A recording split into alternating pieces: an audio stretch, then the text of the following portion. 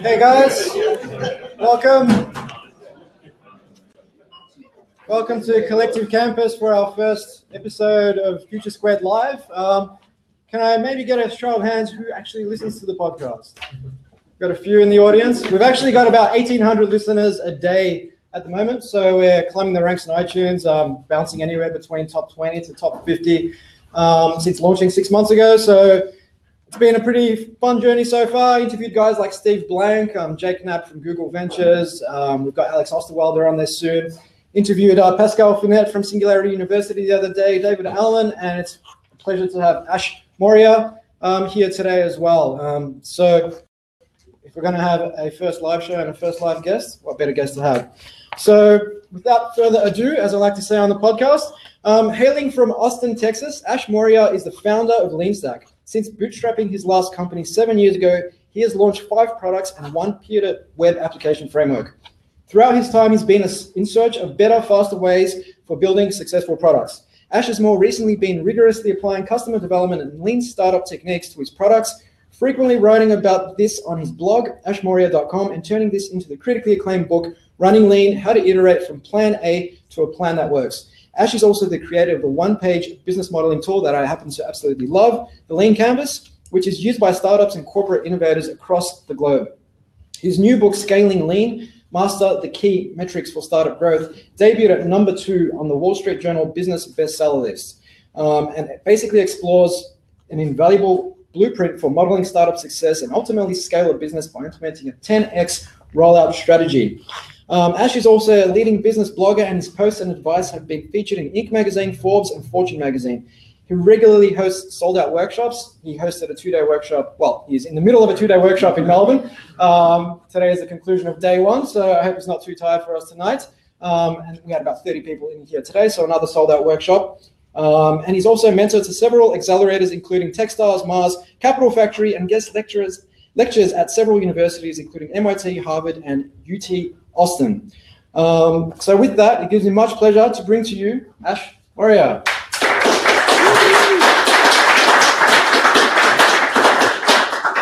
Pleasure to be on. Thanks for having me. It's an absolute pleasure to have you on the show, Ash. So you've been bouncing back and forth. I understand you were in Sydney a few weeks ago. You like to do things a week at a time, I understand? Yes. So I have this working constraint that I put upon myself. Mm-hmm. So I from the start did not want to be on the road all the time, but knew I had to travel some. So I made a plan where I would travel once a month, a week at a time. But the world was my oyster, so I could go anywhere, but for a week at a time. And so the first thing I did is I got it wife and family approved. So wife and kids signed up on that, always important. But it really, for me, is the right balance, because I do a lot of maker stuff. As you know, I write, I create content, and it's very hard to do that when you're on the road. You just get all distracted. So it's a way for me to go out and be an extrovert for a week, and then I go back and to my introvert self for the next 3 weeks. Okay, fantastic. And we've got a few Texans in the crowd tonight, I believe, from Houston and a few other places. How are you guys adjusting? Well, how are you adjusting to the weather here, coming from 110 degrees Fahrenheit? It's not quite that bad, but I think it's always, better weather is good, but I'll take anything. So when I did land in here, the sun was shining up on the Monday, so brought some of the sun with me. Brought some of it, fantastic. Didn't really last too long. So Ash, your first book, Running Lean, was all about helping startups adopt a lean development methodology to help them fail fast, run experiments, and increase their likelihood of success. For those in the audience who aren't familiar with your product, can you perhaps give them the 30-second elevator pitch? For Running Lean? For Running Lean. Yeah, so the big epiphany, so I'm a product guy. I knew how to build products very well. And one of the big epiphanies in Running Lean was realizing that when we go into product development, we think of our solution as being the most important thing, but it's really the business model. So that was the core message to get out. And then the rest of the book talked about how you can model your business model using this tool called the Lean Canvas. How do you get outside the building and talk to customers and figure out what they want without asking them directly? Because to quote Steve Jobs, customers don't really know what they want. So a lot of these techniques for doing problem interviews, solution interviews, and extracting what customers really want and need, and then building those things using a lot of the lean techniques. Fantastic. And given that you run so many workshops across the globe, would you say that's kind of an epiphany for the majority of people that attend your workshops? Yeah, I was surprised by that. I thought I was just me doing things the wrong way all these years, falling in love with my solution, not the problem or the business model. Yeah. But as I began to share this, I got tons of people nodding their heads and saying, we've been there, we did the exact same thing. And that's when all the pattern matching happened. I began to see that entrepreneurs are everywhere, all across the globe.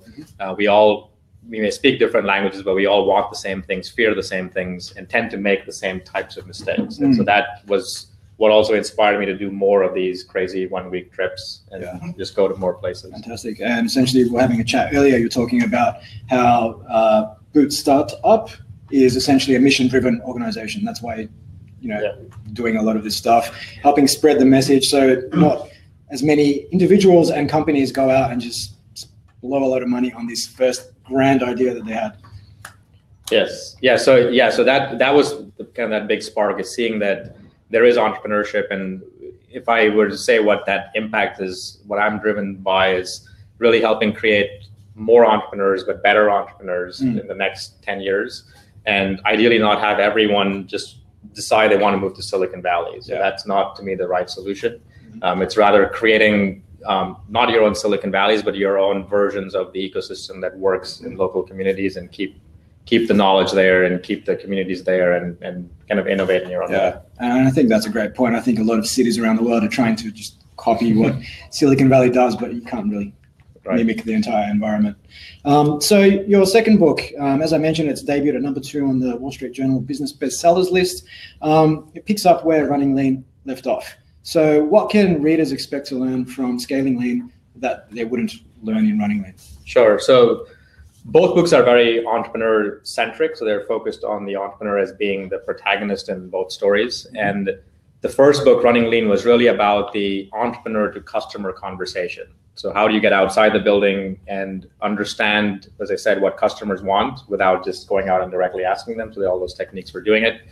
What I found is that since the first book, tons of people were inspired to go out, and they got all this learning. They came back to their stakeholders and said, look at all the stuff we have learned, look at these minimum viable products we have built, look at the small customer bases we've got for validation. But the stakeholders said that, I don't get it. It's still too small. I don't see the big rainbow at the end. So we're used to measuring, especially in corporates, we're used to measuring success by old metrics. So we want to see revenue, and we use the same metrics which don't apply in early stage stuff. So the second book is all about the conversation between that innovator, that entrepreneur, and their stakeholders.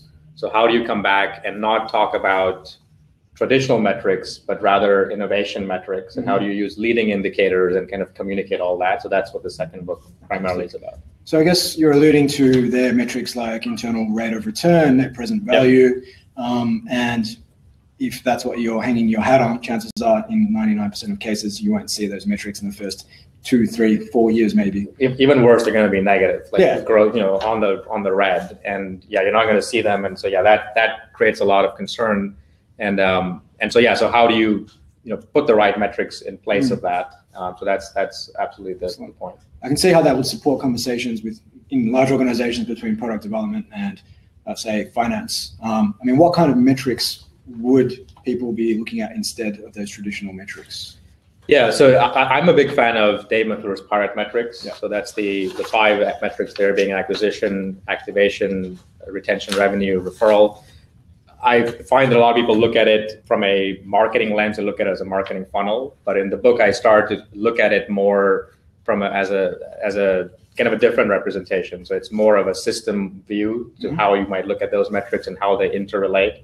So it's those basic 5 metrics, but the way that you kind of visualize it, the way that you use them it's a different presentation. And I think it has had a very different impact when we have gone to both startups and corporates and showed that way of using the metrics. Yeah. So I guess for our audience, in terms of the practical application of those metrics, would that be acquisition as in getting a click through to your website, activation as in a sign up on your website, or? Yeah, those would be a good comparable. So if you had an online product, acquisition would essentially be measuring the point from where you've got a visitor to your site to where they become interested. So it's really them spending time or them identifying themselves as I'm interested in your product. Activation would be the first experience. So this would be where you test your initial value proposition. Ideally, you deliver as much of it as possible and get people to say, this is where I want to be. And if you can activate people, they come back and are retained, so they use your product more. And that's when you can begin to monetize. So I look at a business model as doing three things. You have to be able to create value. You have to be able to deliver value and then capture some of that value back. So if you can, so we use the activation step to create, deliver value, and then the capturing of the value is the revenue.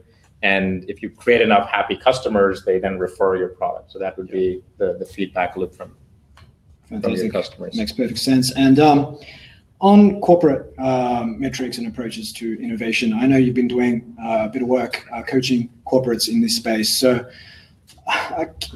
I'm sure there's quite a few people here and those who will listen online who work for large organizations, and getting their organizations to adopt something like Lean Canvas, for starters, can be a challenge. So keen to hear how you've managed to influence people in organizations to actually see things a bit differently. Yeah, it's in some ways I've been pleasantly surprised. They have actually influenced themselves. So makes your job easier. It makes my job easier. So I'm surprised, and when I say I'm surprised, is that we actually have an online app, and so we know everyone who's using that app. But I go into big organizations and I find that they're using the Lean Canvas off the radar. So we don't even know they're using it because they're concerned about privacy, security, and so they just create a version of that. But when we've gone and talked to them, the thing that I find, one of the reasons that I think the Lean Canvas has been adopted is it's really a business modeling tool disguised as a maker tool. And it's very reflective because I was an entrepreneur. When I looked at the original business model Canvas, which some of you might have been exposed to, it was a very kind of strategic view on the business model. And I felt that there were many things that were too business oriented, and they were too ladder stage, like scaling. And so for me, it was trying to create something that was more approachable. So the fundamental thing is, who are you trying to serve? So who are your customers? What problems do they have? And what solution do you put to solve those problems? And just that is the foundation of the Lean Canvas, and everything else kind of builds on top of that. So I think because of that, you find a lot of makers, a lot of product owners kind of adopting the Lean Canvas and using it as a tool, even just for release planning, but it becomes adopted that way. Yeah, and that essentially then addresses what you call out in your book, the three main risks: customer, product, and market risk, by focusing on problem solution as opposed to all that latter stage business model stuff. Yes, that's right. Fantastic. And on corporates, I mean, there is a lot of criticism from people with, I suppose, traditional mindsets in companies who say that using approaches like running lean or the lean startup, that all we're doing is releasing half-baked solutions to poorly identified problems to market.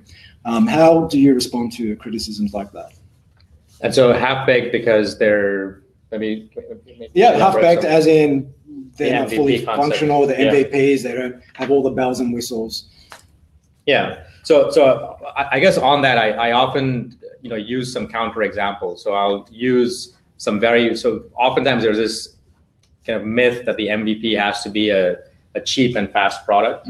And for me, it's not about being cheap and fast, but cheaper and faster than the alternative. And so if we look at products like the iPhone, I would almost say the iPhone 1 was an MVP. It had lots of missing features. It was the butt of a lot of jokes. It didn't have basic copy and paste. You couldn't multitask between apps.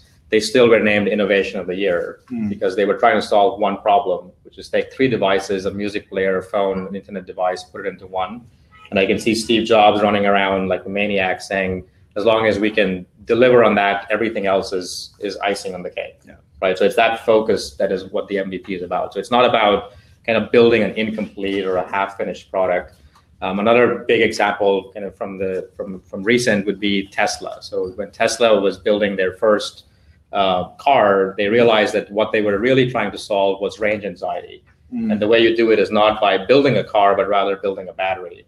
So instead of the traditional route of going and hiring automotive engineers, factories, and all that stuff, and building a car, they just went and licensed a car from Lotus, took out its guts, put their battery in there, and sold that as an MVP. So that was also a minimum viable product.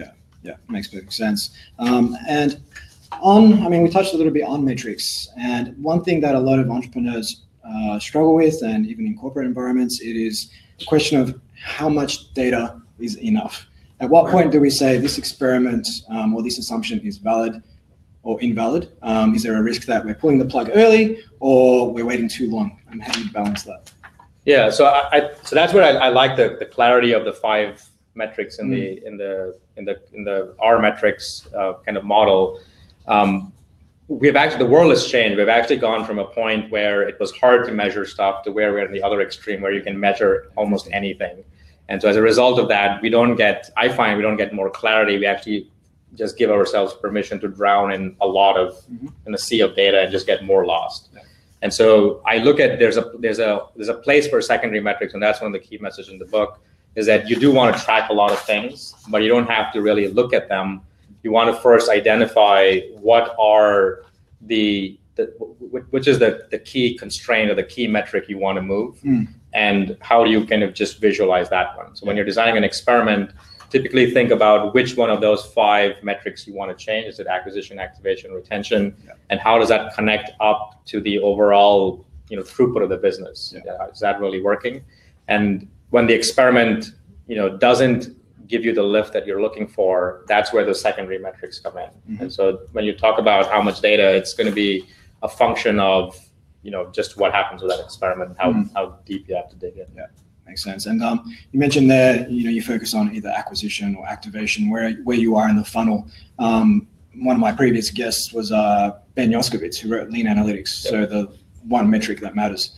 I imagine you're an advocate for that approach, focusing on your one key metric. Yes, with a caveat. So one of the things that I found is that you can sometimes get lost just focusing on one metric. Mm-hmm. And so, like, to give you an extreme example of this, if we go into what I call the curse of specialization, as a company grows, we go to our salespeople and say, your one metric that matters is closing sales. That's all I want you to do, and I'll even incentivize you. I'll give you commissions if you do that. Mm-hmm. Magically, sales close at the end of the month.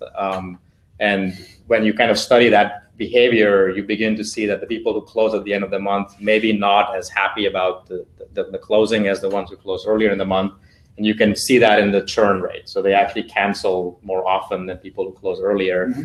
Because they were under time pressure. They were kind of forced into an aggressive sales environment. They said yes, but they didn't mean to say yes. So all those things begin to happen. Mm. So that's when I say, when you focus just on that one metric, you forget to see that, and that's where the systems thinking in the second book comes into play, is that you start to optimize for a local metric, a local KPI, but you fail to really affect the overall throughput of the system. Sure. So for me, it's great to have that clarity to say acquisition or activation is the thing that is currently the constraint.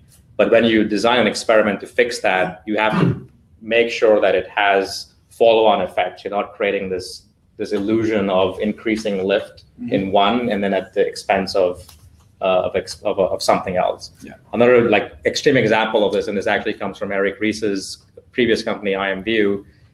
They actually did the same thing. As they scaled, they began to design the team structure into the 5 metrics, and they incentivize everyone. So the retention team got so good at retaining people that they actually forgot to buy the product. Right. It's like, we're having all this stuff for free. Why should we buy the product? So when you're doing things like that, then the one metric focus maybe not the best thing. Yeah, and I think, couldn't agree more. And when you look at that at a high level in many large companies, they're focused on their short-term metrics and satisfying shareholders and paying out dividends, but at the same time, that comes at the cost of innovation. Yep. And 5 years down the track, they're being disrupted by smaller upstarts. Makes perfect sense. And on large companies who may be a little bit wary of experimenting because it may cause, say, reputational damage to their brands, how should such companies approach experimentation? I mean, if I'm a large financial institution or a healthcare company and I've got multi-billion-dollar market cap and shareholders and multiple stakeholders, how do I manage that? Yes, there are a number of tactics. So one of the most commonly used one is really just simply going off brand. So you go off brand and you can preserve the brand. Even if you were staying on brand, you have to realize that not all customers are created equal. Yeah. There are going to be segments of your customers that are not maybe even your tier 1 customers, but your tier 2 or tier 3, that are willing to get into a mode. They'll get on your advisory board. They'll be willing to take things that are somewhat experimental, somewhat early, because they want that competitive advantage of getting access to things that help them faster.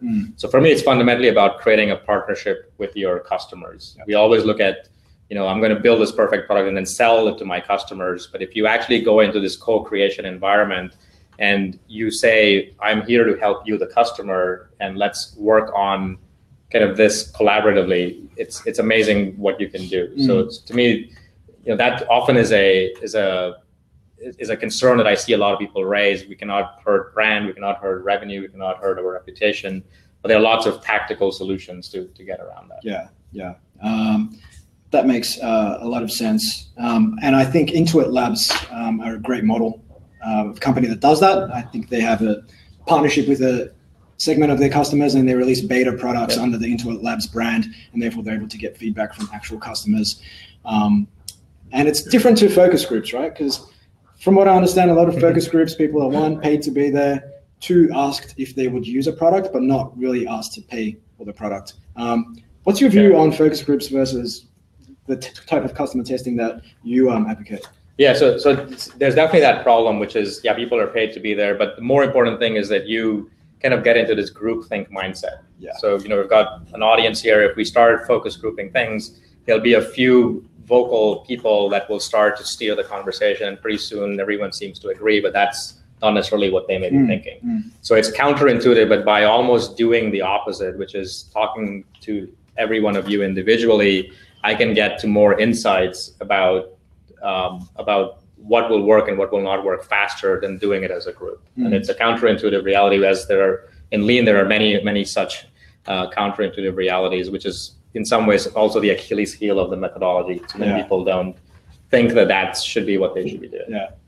I take it then you'd be a fan of the whole working alone together approach. For example, if you're in a workshop setting, and rather than one person saying, I think this is a good idea, and everyone else kind of echoes his thoughts, if everyone silently writes their ideas down and then brings them together, you're going to get way more ideas. I mean, there are lots of these techniques, and even from this. So in the next book, there's this concept of a lean sprint, and we use a lot of these techniques, and some of them are inspired from agile sprints, scrum sprints, design sprints, even that Google Ventures kind of put together.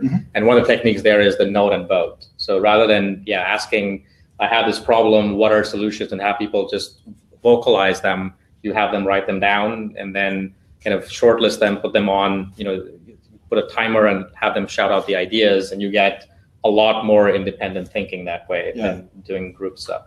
Even with the lean canvas exercise, I actually find it is faster to get a team to go and individually take a stab at the canvas and then go to a poster and put all their Post-it notes, and then you begin to see where the overlaps are, than having them do it as a team. It, again, seems like it would make more sense to brainstorm and create that together, but you get into so many debates that it takes 3 times as long. And how important is it to defer judgment of the different ideas at that part of the process? Oh, absolutely. So, and I think it was an Einstein quote, and again, maybe not misattributed to him, I don't know, but he talked about this idea of diversity of ideas being the most important thing. And I see that even in the world we live in. So I talk a lot about the innovator's bias for the solution.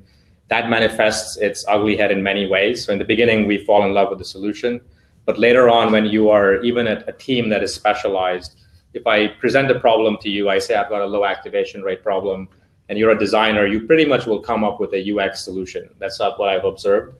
Your developers will come up with building more things or making things faster, and your marketers will come up with some marketing solution. So again, nothing wrong with that by itself, but the key is you want to get to a point where you present a problem, don't bias people with a solution, get a lot of independent thinking, and then you find fast and effective ways to test those ideas and double down on the ones that actually show you results. And touched on a good point there with designers, developers, marketers.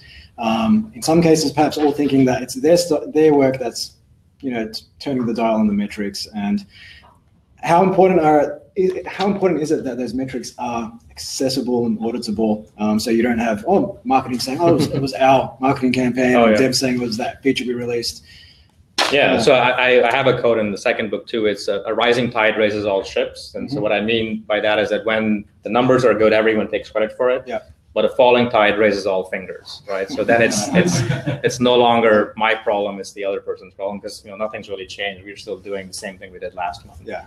And so I absolutely like bringing in this perception of making the metrics be very visible, but as you said, auditable and trackable are just so critical. Yeah. And even just asking those fundamental first principle questions. If a designer came to me and said, I'm going to create a better design and aesthetically it looks better, you still have to test that it has that lift in the metric you're looking for. And we have actually done things where a design looks better visually, but it was the copy that was really converting. And so when you put the same design in there, there was no lift in conversion. So we just spent time to create a better looking version of the same thing, which you can say was fine because it didn't take us that long. But when you do things where you're putting kind of lipstick on something that's already working, it doesn't really help you all that much. Yeah, that makes perfect sense. And a couple more questions I had just on regulated companies. A lot of listeners of this show are from incredibly regulated companies, health insurers, financial services, superannuation, what you guys call 401k. Yeah. How can you effectively experiment when you've got the watchdogs looking down on you? Yeah, so there are some great case studies. There's a company that was used to be called Kaching. Now they're Wealthfront. They work in the SEC regulated market. So they've got a story of how they continuously deploy code, and you have to just take more measures, but they got all of that kind of approved. So sometimes it's more work, but it's the thing to remember is that in a lean startup environment, speed is the advantage. And so if you can outlearn your competition, you win. And sometimes that requires you to do more work up front. But also at the same time, when we talk about medical devices and things, we don't want to be experimenting on patients. But what I find is that you have to go, if food is the same type of thing, you have to go through all the safety kind of standards. If you're building a car, same type of things. But we time and time again see that those are not the riskiest things in the business. Yeah. The riskiest things are really around the switching behavior. So people are currently driving a non-electric car. Will they switch to an electric car? What are the obstacles? Can you test for that? Similarly, on the medical devices side, I had this one story from a team that was building a dental compound that could help reduce cavities in babies. And they thought all along, once we build this stuff, we'll go to dentists and they will just sell this like hotcakes. Once the product was actually built, they approached a few dentists, and the dentist just said, "Why would I sell this? It reduces my billable work. If no cavities means people don't come to me." So like, thanks, but no thanks. That could have been tested day one. You didn't have to wait 4 years, which is what this team did. They were just perfecting and getting all the clinical trials and all of that stuff. And then when they went to roll it out, they realized that was not going to be a channel they could use. They had to probably go the retail route, which has lost them a lot of time. Yeah. So again, when you start with what's riskiest, it may not be the regulated industry. There are other risks, customer risk, market risk, adoption risk that you tackle before those things. Yeah, and that comes back to the lean canvas, validating your problem, your solution, customer segments, and so on. And I think GE is a great case study of a company who's applied this approach. I think in their industrial division, they've applied it to traditional industrial circuit breakers, and I think half the cost or the time to market for circuit breakers, and they're using it on medical devices and everything else. So it can be done in regulated industries and big bureaucratic organizations. Absolutely. Fantastic. And finally, I'm a massive advocate of flow and getting into flow. And I know in your book, you talk about both getting into flow as a startup and getting into flow as an individual. So how do you get into flow, Ash? Yeah, so I'll first talk about what triggered that. So again, there's always a trigger I find for these types of kind of behavior changes. So I was not one that was very efficient with my time before, but then I had kid number one, and then I had kid number two, all while I was building a startup and kind of in the midst of it. And so I began to realize that I could negotiate with my spouse. You can always negotiate for more time, but you can't negotiate with a crying baby. So if it's your turn to take care of the baby, you've got to go do it. And so that forced me to kind of appreciate free time. And I began to view time as a scarcest resource. And so that's when I began to say, how can I get into flow? I can get in and out of it very quickly. And so there are a number of work hacks that I began to build. one of them was realizing that to be able to do maker time, to be able to do maker work, you need uninterrupted blocks of time. So when is the best time to do it? For some people, it's late at night. Other people, it's early in the morning. I realized that early in the morning was good because that was also when our kids were sleeping through and they were still kind of asleep then. So I would, even though I was not a morning person, would wake up and just have these blocks, 2-hour blocks, 3-hour blocks of uninterrupted time where I would write the book or write code or do things like that and not have any distractions. So I'll email everything off. Don't even look at it. So just wake up and just get to work, and you just have that beginner's fresh mind, and you can just quickly jump into, at least for me, get into flow. And so that was also my personality. I tend to be very accomplishment driven. If I have a day where I feel like I haven't pushed something forward, it's not a good day for me. I just don't feel like it was well done. So for me, doing that heavy lifting up front allows me to then spend the rest of the day for more managerial types of things. So that's when you're interrupt driven, when you have to go talk to customers or fight fires or talk to your team or tend to a crying baby, all of those types of things. Yeah, and I guess there's lots of different hacks people can apply. I think Tim Ferriss is a massive advocate of checking his email, I believe, twice a day. Because once you check your email, you just start chasing little fairy rabbits down the rabbit hole. Right? So, okay, we are down to the lightning round. Are you ready, Ash? Sure. Fantastic. Okay, question number 1. If you could work for any company at any stage of the company lifecycle, who would it be and why? It would probably be for one of Elon Musk's companies, just because I want to understand just how good of a strategist he really is and how many hours he actually does work to do all the things he does. Yeah, love it, love it. Question number 2 out of 3 is, if you could ask anyone a question, dead or alive, who would it be and what would you ask? I don't know. Yeah, so I tend to be very kind of goal driven. So yeah, that's a tough one. I probably would say it would probably be Steve Jobs, and I would probably ask him about I guess just how he connected the dots between a lot of the products that he built. So there's all these conspiracy theories of starting with having the vision all thought out. Was it really connecting all the dots up front, or was it really a discovery process? Because we always look at Apple as the anti-lean example, and I have a theory that a lot of it is still kind of discovery on the fly. It's just they do things kind of in a different way and call it different things, but they still do a lot of customer learning, just not the same way that we advocate for. Yeah, and I guess Steve Jobs famously said he connected the dots looking backwards, right? So the Stanford calligraphy class, his Zen Buddhism, right? Dropping in at Xerox's research center and stealing their GUI, all that sort of stuff. Yeah. Fantastic. And the last question was around, how do you stay on top of your game, Ash? Do you have any rituals or routines? So one of them I talked about. It's getting the most important thing done early in the day. The other thing is I'm a ardent unitasker. I don't believe in multitasking, and so even though on the outside it looks like I'm doing all kinds of things, I run workshops, I write books, we build software products. It's all a juggling illusion. So it seems like we're juggling 3 balls in the air, but there's only one ball really up in the air. The other 2 are just like a real juggler planted in your hand, and it's a very additive process. So I look at the workshops as feeding into the learning, which then goes into the writing, which may then go into the products. So everything kind of connects together well. Yeah. And I guess there's a lesson there for companies who are just trying to do too many different things. It's hard enough to find product market fit for one idea, let alone 5 at the same time. Right, absolutely. Fantastic. Well, thank you so much, Ash. You've been an amazing guest. Of course, people can find out a little bit more about you at ashmaurya.com, and as well on Twitter at ashmaurya, linkstack.com as well. Just Google him. You'll find a ton of resources. But with that, let's open it up to the floor. I hope I didn't take all the questions. Right. Yeah. You were saying for the product that changes people's behavior, it's hard to test for. So, like, how would you test the dental thing? I mean, that could be tested up front. But if you create a product that needs to change the way people do things, how do you test that process as being the riskiest assumption? Yeah, so in some ways, it's really just going through the motions of those 5 metrics. So one of the first things you have to get over is acquisition, and to be able to acquire someone, to get them interested even in the product.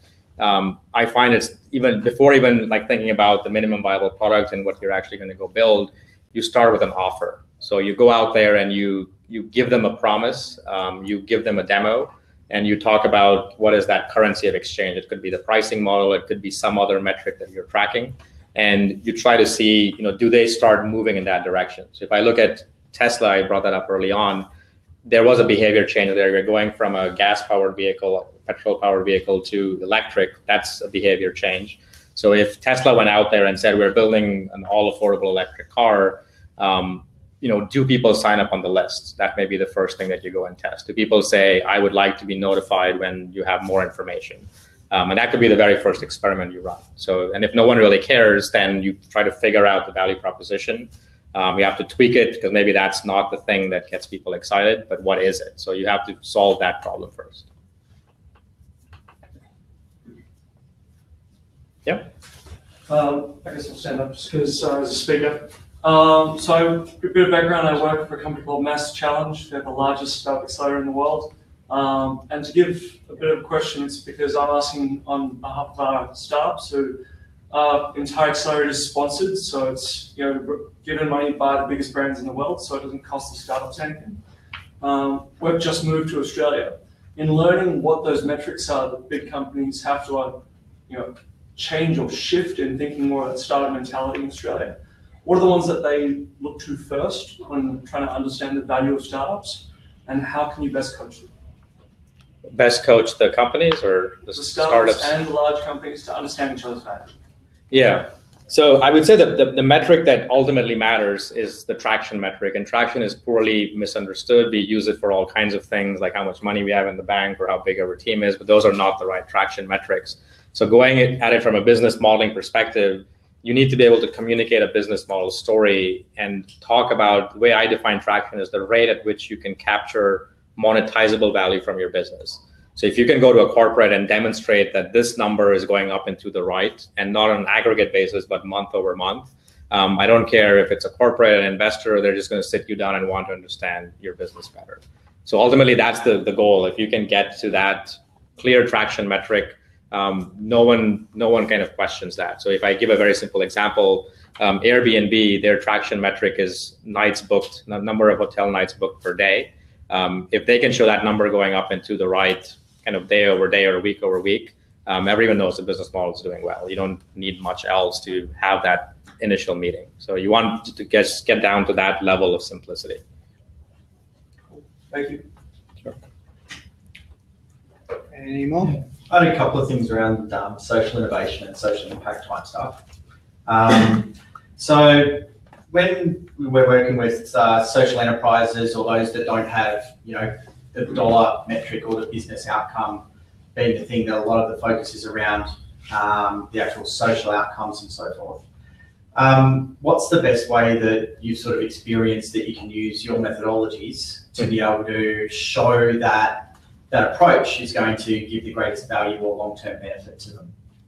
Yeah, so when we look at social enterprise, the first mind shift is that you're still building a business, and the goal is still to bring money in to have impact. So you're still driving for efficiencies, driving for profit. You're just reinvesting 100% of your profit into creating more value for people. But the way that I look at that is almost like a multi-sided model. So if we look at Facebook, they have users and customers. Your users use the product, but they don't pay. The customers buy the data or the attention of those users, and they're the advertisers. If we take that to the not-for-profit or social enterprise scenario, the people that you are creating value for are your users in the system. So you want to have some way of quantifying what that value is, what that social good is. And almost it's a derivative currency. So sometimes it's not an easy dollar conversion, but you have to go out and test. And sometimes it's even intangible, but there are donors there who are willing for reasons of giving back or reasons of attaching their brand to this cause. They're willing to pay a premium for that currency. And that's what your job becomes, is how do you measure that social impact and monetize it with your donors And if you can do that effectively, then you can create the cash flow you need to run that as a business. Yeah, and so in that, there's like a number of stakeholders in, in any of these social causes. There's the people who have the funds up at the top, right down to the stakeholders who are actually the recipients down at the bottom, who you're actually driving the campaigns for. Then delivery people all the way along, and so you're driving all these value metrics that are different across all of those people. Would you then map that out as being multiple canvases and multiple values, and then have like a full structure, hierarchical structure to that type of thing? Or how would you manage that? It sounds really complicated, but if that is the nature of the environment, then yes, absolutely. So even when we do like complex enterprise sales, you actually have to map out, your decision makers, your users, and sometimes they can even be vetoed by the influencers. You may have the IT department that shuts this down because they raise an issue which even the CEO can't say we can ignore. So you similarly have to figure out, but the only thing I would say there is that we sometimes like make the models too complex. So you want to aim for the simplest kind of touch point to make that sale happen. And so that becomes the art of making the sale, is how can I go ideally just to a decision maker and sell them on the value that I'm going to create and them say yes. But if they have to bring other people in, just how to kind of minimize the number of touch points, because that's just more complexity in the sales process. Yeah. So your one project turns into 10. Sure. I think we have one. Yep. Just thinking about your corporate work, like how do you have any tips on how to measure cultural change? Cultural change within the organization, with a lean context, or just as a general thing? I guess using the lean as an example, but more generally, like how are there any tips? Yeah, I don't know. Yeah, and we're not really culture change. Yeah. That's probably not Ash's specialty. That's something we can talk about later, maybe casually. But yeah. Another question?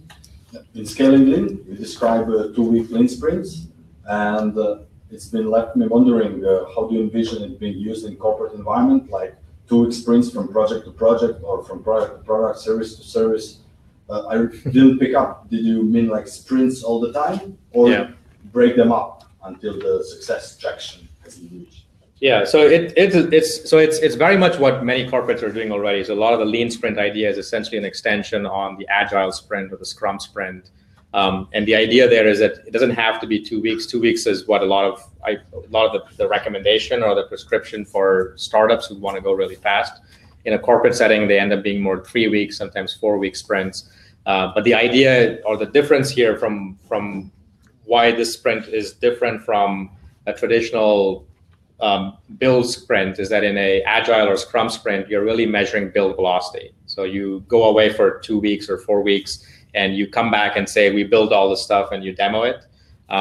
What I talk about is that that's not enough, is you can build stuff that nobody wants, and so that's not progress.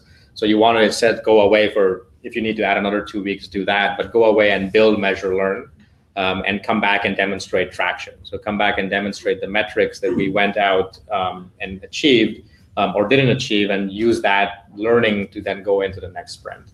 There's also an art into taking big ideas and breaking them into small experiments. So I'm also, when you go into some of those agile types of sprints, we take features and we measure them as small features, medium features, large features. And I'm not an advocate of that. I'm an advocate of taking everything and breaking it down into finite sprints. So everything is a 2-week sprint or everything is a 4-week sprint. And that forces action. That constraint, I found, creates a lot of creativity, and teams go away, and instead of building a big feature, they build something smaller. Instead of going out and tackling building, they might go and do some of the acquisition stuff only. But that's all additive, because if nobody signs up to your landing page, no one's going to download the product either. So you get a lot of faster feedback in that process. Thank you.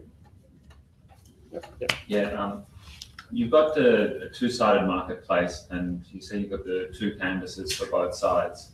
It gets a bit confusing. Like one with an elevator pitch, because you're essentially pitching 2 different sides of the business. How would you split that up? Would you see someone and so who are you pitching to? If it's just pitching your business, is that you determine the value that they're going to receive and then pitch them on that side of the business? Yeah, so just in pitching, and the reason I ask who is that the business model story that you tell. So Seth Godin wrote a great book. It was All Marketers Are Liars, and then he crossed out liars and said all marketers are storytellers. And I kind of play off of that and say all entrepreneurs are storytellers too. But the stories that you're actually going to tell are going to be dependent on who you're talking to. And the lean canvas is a great example. You can take the same canvas and highlight different boxes. So if I'm pitching this to an investor, I'm going to start, if I have traction, that is the strongest thing to lead with. So I'm going to start with traction. I'm going to say we have a marketplace and we are closing transactions, week over week, and it's going up and to the right. And I'll show them those metrics and then get into all the other things. If I'm pitching a buyer, you start with their value proposition. So what are they trying to sell and why are they struggling? You talk about the problems, and then you talk about how your solution kind of does a much better job. If you're doing a seller, it's kind of same thing. So to me, it's always with respect to who you're talking to. So I'm actually not a fan of creating an elevator, like a one-size-fits-all elevator pitch. It depends on who you're talking to. Would you say in some cases, Ash, that you may build, say, a landing page focusing on getting the supply side first, building that up perhaps, and then switching it once you're ready to go after demand?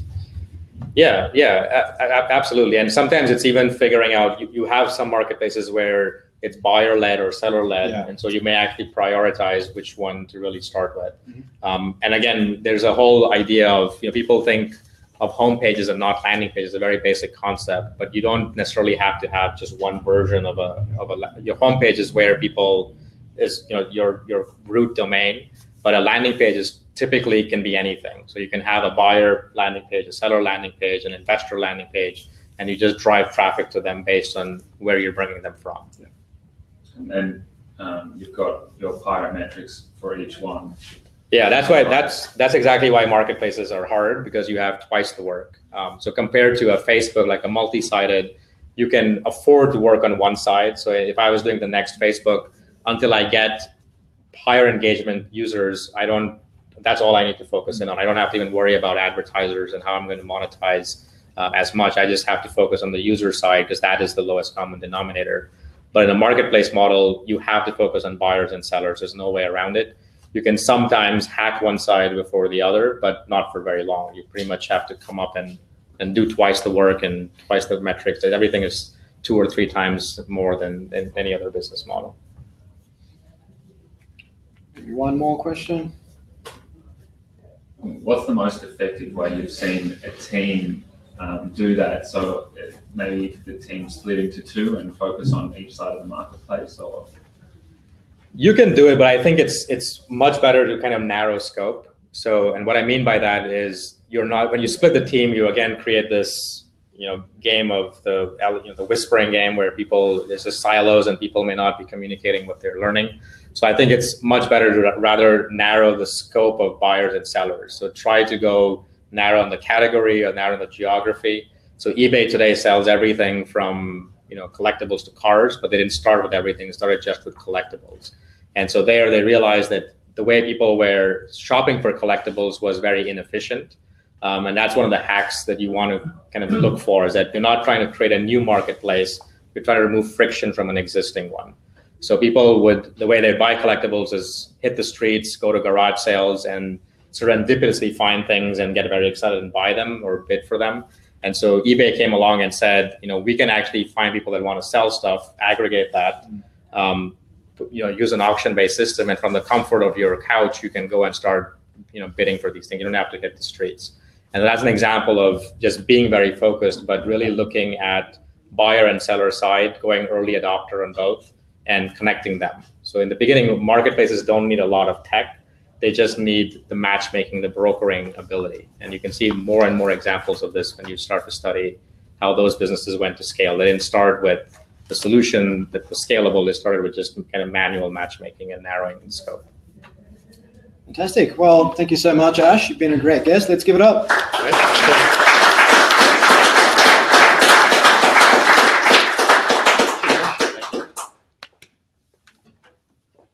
Guys, hang out.